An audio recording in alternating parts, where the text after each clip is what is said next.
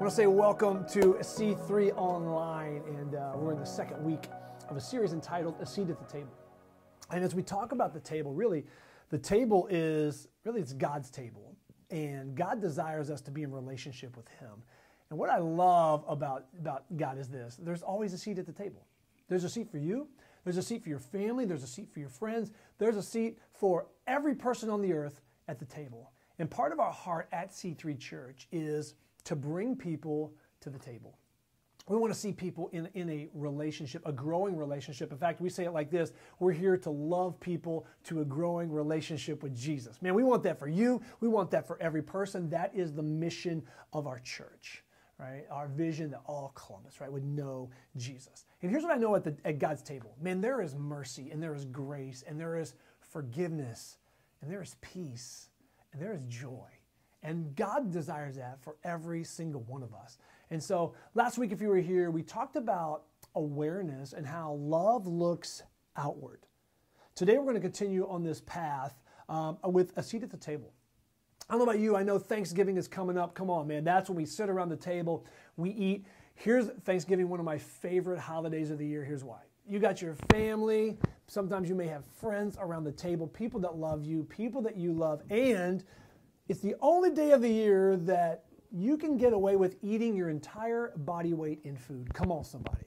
I know you're there. If you're like me, I like to graze all day long. And, one of the cool things about our family, always growing up, was my mom made this special dessert only for big days. It's called pistachio pudding.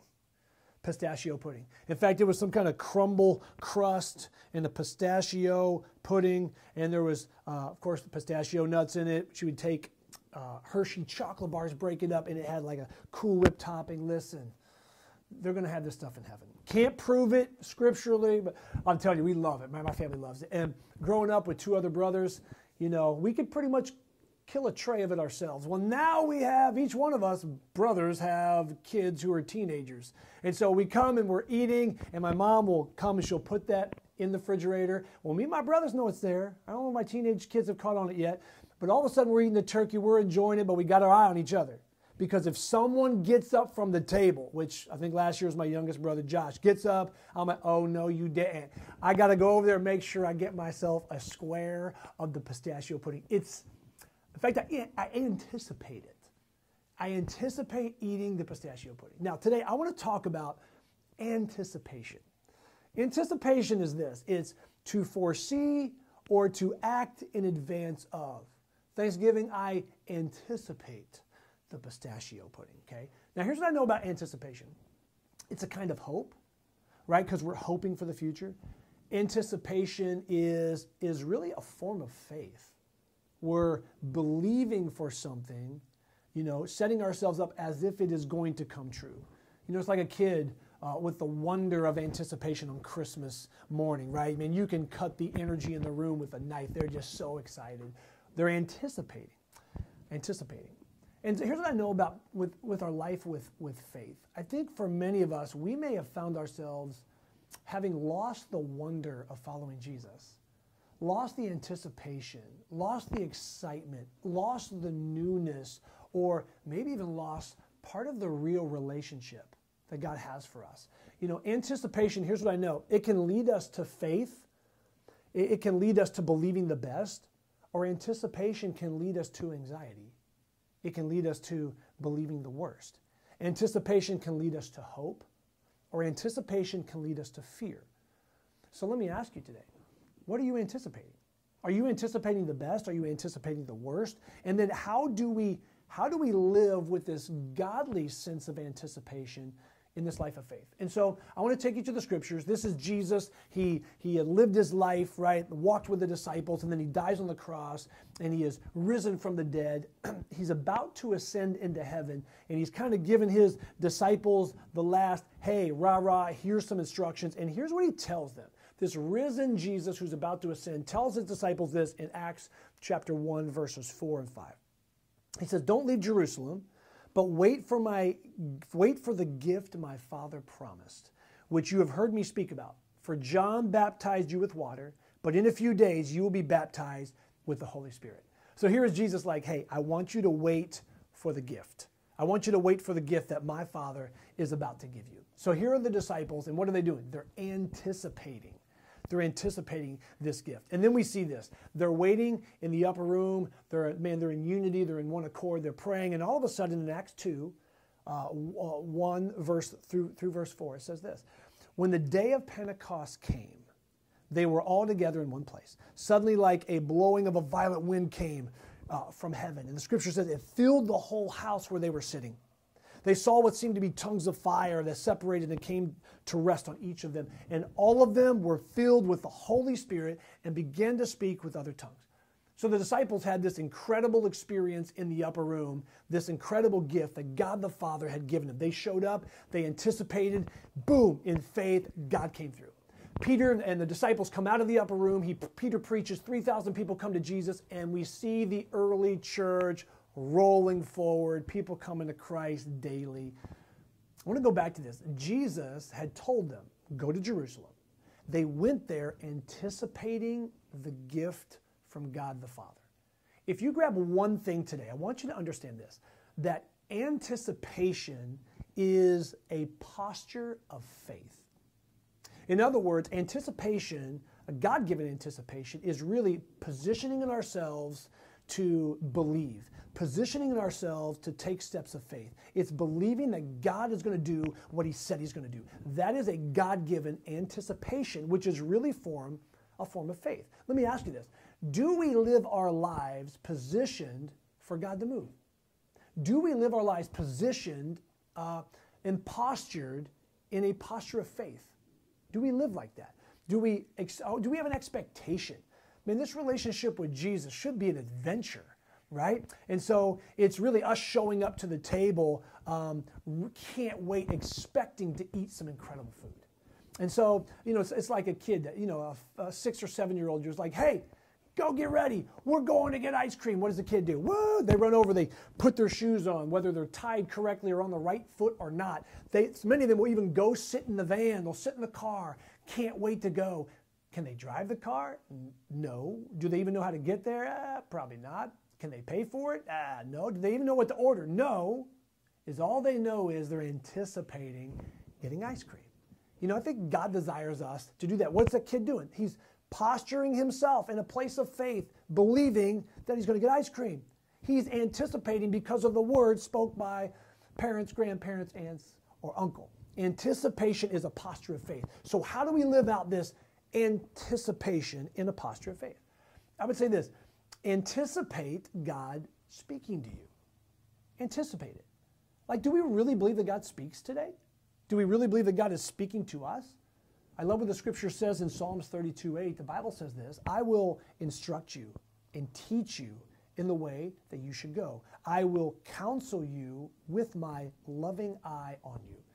Here's God's word going, man, I'm going to speak to you. I'm going to instruct you. I'm going to teach you. God has given us the Holy Spirit to lead us into all truth. That's what the scripture says. God desires to speak to us. How different would our lives be if we anticipated believing that God was going to speak to us? A few years ago when my son Caden, who's almost 20 now, was about 2 or 3 years old as a toddler, I was kind of putting some notes together. I was going to write this book called Lessons I Learned from a Toddler. And I'll never forget it. I would spent that year or so of his life like looking for God to speak to me. And I remember one time I'm at the Polaris Mall in the area, the Playland. And they got a big wall around it. There's really only one way in and out, so the kids are protected, and everything is foam or plush and soft, and it's got this zoo and a slide. And Caden, the little guy, and he comes over, he's so excited. He runs, goes up the slide, comes down, and comes back, we're high-fiving. Oh, buddy. Runs, goes up the slide, comes down, woo! And then pretty soon he runs, and he comes down the slide, he waves. I'm like, oh, he's not coming over anymore. But I'm like, hey, buddy. Runs up the slide. Pretty soon the smile comes off his face, and he's just running up and going down, running up and going down, running up and going down. In that moment, I felt the Holy Spirit speak to me and go, that's where you are right now. I was like, whoa, what? He says, yeah, you're doing the right things. You're in my will, but you're just going through the motions. You've lost the relationship of it. And I remember just sitting there weeping in this playland. Somebody, you all right? I'm like, yeah, God's just talking to me. Why? Because why did God speak? I was anticipating God to speak. When is the last time we opened up maybe the scripture and we anticipated God to speak. We put ourselves in a posture in order for God to speak. I think, are we expecting that? I think for many of us, we're going through life. Have you ever tried to talk to your teenager? Come on, somebody. They got their earbuds in, they're on their phone, and you're like, hey, hey, hey. And they're like, huh? Right? The only thing they're postured for is to get a phone call or a text from their friend while they're jamming to music. But they're not in a place to have a conversation until they go, what? Are we doing the same thing? Have we postured ourselves in a place to hear from God? And how do we do that? Well, it's opening up the scriptures and allowing God to speak to us from his word. Maybe it's we cut away time in our day to spend time with God in prayer. Lord, speak to me. Maybe it's going, man, I'm going to church today and I'm jumping on the C3 online campus and I'm anticipating for God to speak to me today, for God to challenge me today. Maybe you're in a conversation. Wow, God speaks to you. A movie. I don't know about you, but for me, movies really speak to me. And, God speaks through that. Why? Well, I anticipate it. There's times I show up with a notepad like, all right, Lord, speak to me. Are we anticipating? Anticipation is a posture of faith. Do we anticipate God speaking to you? Secondly, do we anticipate God using you? Do you do that? Do I do that? Am I anticipating? I love what the scripture says in Ephesians 2:10. It says this, for we are God's handiwork, created in Christ Jesus to do good works, which God prepared in advance for us to do. So you have to realize this, you were created, if you've come to Christ, you're a new creation in Christ Jesus, God created you to do good works. You are to bear the fruit of Jesus, right? Love, joy, peace, patience, all those things. You are to bear that kind of fruit. That's what the scripture says. So you were created in Christ Jesus to do good works. Do we anticipate God using us? I remember when I was in high school, I would wake up every morning and I would pray this prayer. I'm like, Lord, I pray that you use me today. God, bring someone into my path that I can share the love of Jesus, I can share faith, I can be an encouragement to them. And here's what's crazy. Every day I would find myself in a conversation where God did it. Why? Well, I postured myself in a position of faith I was anticipating God using me. If we go through life believing that God desires to use us to be a blessing to the world around us, guess what? He will. He will. I've seen it over and over in my life. This life of Jesus, with Jesus, was meant to be an adventure. Like it wasn't meant to be this stale, dead religion. It wasn't meant to be this once a week, we come to a church or jump online and hear a message. We were meant to live this out, walking hand in hand with Jesus every day. Going, all right, Holy Spirit, speak to me today. Who are you going to bring in my path? Bring me a divine appointment that I can show the love of Christ. That's the adventurous life that God is calling us to. But are we anticipating that? Are we positioning ourselves for that? Imagine waking up every single day and you're anticipating God to move through you. There's an author by the name of Bruce Wilkinson, wrote The Prayer of Jabez, incredible man of God. And he says he has a large bill, I don't know, he didn't say, probably a $50 bill, $100 bill, in his wallet at all times. And he walks around looking for who to bless with it. It could be a waiter or a waitress. It could be a single mom in need of groceries. It could be someone that needs some gas. Whatever it is, he's walking around going, God, lead me today. He's anticipating to be used of God, and his anticipation, posturing himself in faith, God opens doors all the time. What would happen if we begin to live like that? Do we anticipate God to speak to us? Do we anticipate God to use us? Let me give you one more. Do we anticipate God showing up? Do we really anticipate that? I love what the Bible says in Mark 11, verse 24. Jesus, he says, therefore I tell you, whatever you ask in prayer, believe that you have received it and it will be yours. You know, this Christian life is not meant to be, again, dead or stale. It is meant to be a life of faith. What does that mean? We literally live a life beyond our control. We move just from the natural into the supernatural, right? Where we believe God is moving around us. He desires to use us by loving people, and God desires to move. Like, do we believe that? When is the last time you took a big step of faith so big that if God didn't show up, you were bound to fail? That is truly a life of faith. You talk about posturing ourselves in faith. That's it. Lord, if you don't show up, it ain't going to happen. God, we need you to show up. God, we're anticipating you, expecting you to show up. You know, when we pray, do we really expect God to move? when we take a step of faith. Like, God, I need you. So again, hear me. Anticipation is a posture of faith. You know, what can you do this week to position yourself in that faith? God, I position myself, I posture myself for you to move. You know, how do we apply this today? Let me give you some quick thoughts, some takeaways from this message today. Anticipate God to speak to you. I would encourage you this week, open up the scriptures and don't close them until God has spoken to you. Open them up and say, God, I believe you're going to speak to me today through your word. God desires to speak to you. And if you're listening, I believe he will speak to you. Posture yourself today. Anticipate God speaking to you. Maybe you need to disconnect from all the craziness. Pull out the earbuds, put down the phone, and be still and know that he is God. What is that? Anticipating God to speak to you.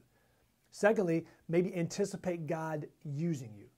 You know, this week I would encourage you, man, ask God, wake up in the morning, ask God, Lord, lead me to someone that I can show your love today. What is that? Anticipation. You are now looking, posturing yourself in faith.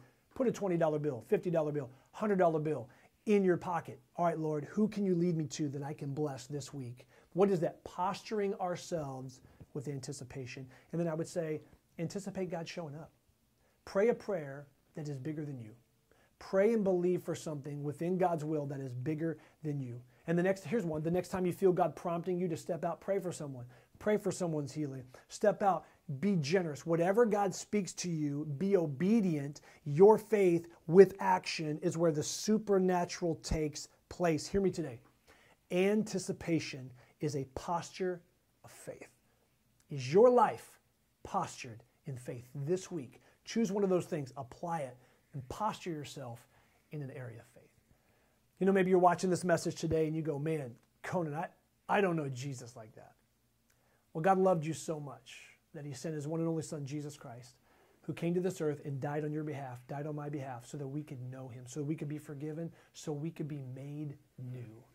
And there's a brand new life that God desires to give you through his son, Jesus. And so maybe today you go, I want that. I want to know what it is to be forgiven and made new. I want to pray for you. And I would ask you, if you would, if that is you, to pray this prayer after me. It's really just your confession that Jesus Christ, you're making Jesus Christ Lord of your life. I would ask you to pray this with me. Just tell him, Jesus, thank you. Thank you for dying for my sin. Jesus, I repent. Forgive me. Make me new. Wash me clean. Jesus, I believe that you are the Son of God. Give me the strength to follow you. In Jesus' name, amen. Secondly, know if you're watching and you go, man, Konan, I really want to live a life anticipating God to move, anticipating God speak to me, God to use me, God to move. I just want to speak a blessing over you today. I want to speak that over your life. So today I bless you in the name of Jesus. That all fear, that all anxiety of the enemy of life will break off of you in Jesus' name, and that your life will be filled with hope, and that your life will be filled with peace, and will be filled with faith.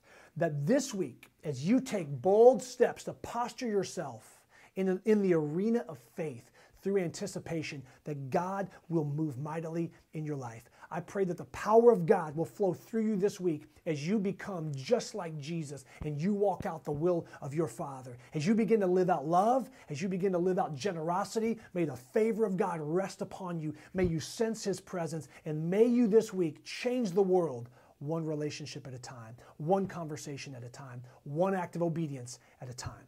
I speak blessing over you. I speak favor over you. I speak peace over you. In Jesus' name, so be it. God bless. Have a great week.